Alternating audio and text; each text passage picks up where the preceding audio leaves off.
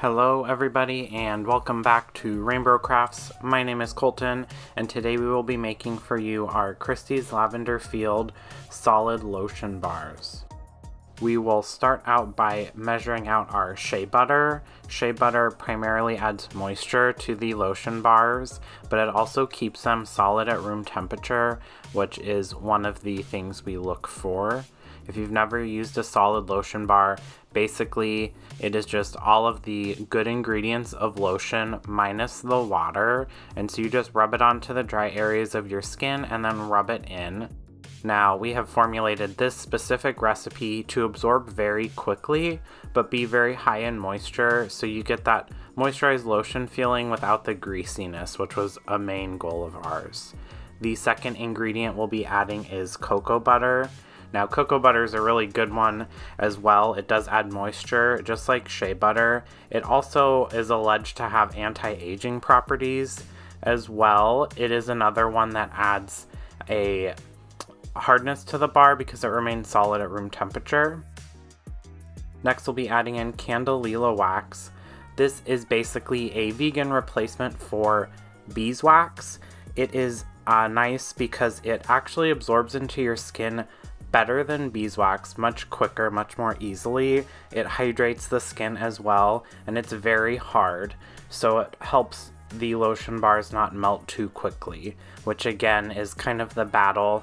You want to balance the hydrating kind of softness with the hardness to keep it solid at room temperature, but you want your skin to be able to melt it, so when you're rubbing it on, it actually gets into the skin.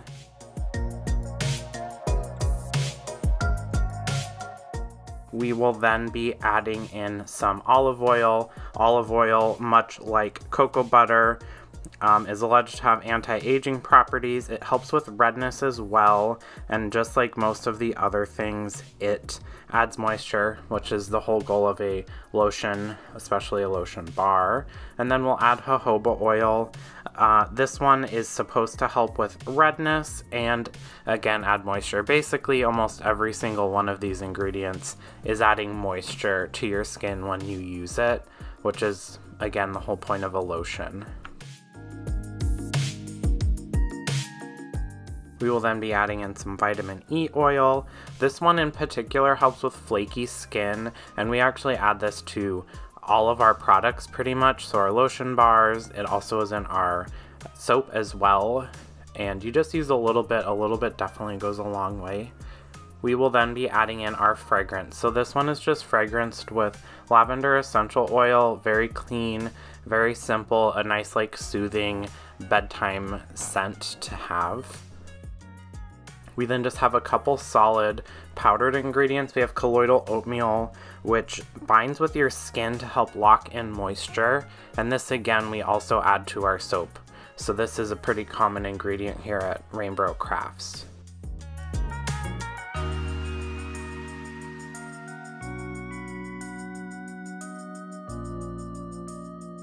Then the last ingredient to add is cornstarch.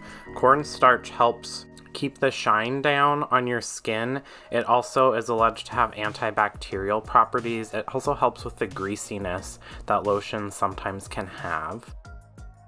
We then off-screen melted down all of the solid oils into the liquid oils, and we're just mixing in our colloidal oatmeal, cornstarch, and lavender essential oil into that big bucket. And then we'll be pouring these into those round molds and letting them set up for about a day. It doesn't take too long to have them firm up. We pour those off and then we actually package them in reusable tins. Now, a goal of ours is always to reduce waste. So our goal for if we reformulate our lotion bars is to make them a little harder so that we can bring them to markets not in the tins and not have heat affect them as much, and then people can just refill their tins. So that's kind of the next up on what we'll be doing for our lotion bars in particular, because one of our core guiding philosophies is to minimalize packaging and minimize waste. That's one of the thoughts we always have at RainBro Crafts when we're developing products, selling products, wrapping them, is minimizing that waste, especially single use type things because that's not doing anyone any good.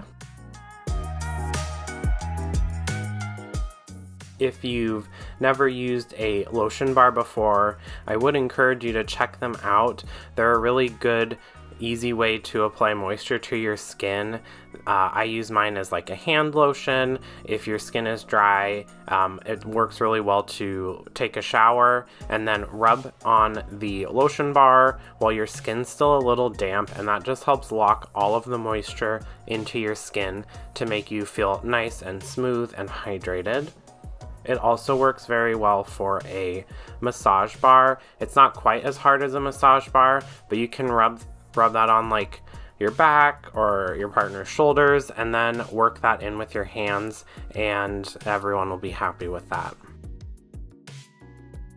Out of curiosity, what would you all like to see in terms of scents for lotion bars? We have a blood orange, an unscented, and a lavender, but we're always looking to adjust fragrances to fit our customers' needs. So put that in the comment section below and maybe you'll see your scent suggestion in the next round of lotion bars.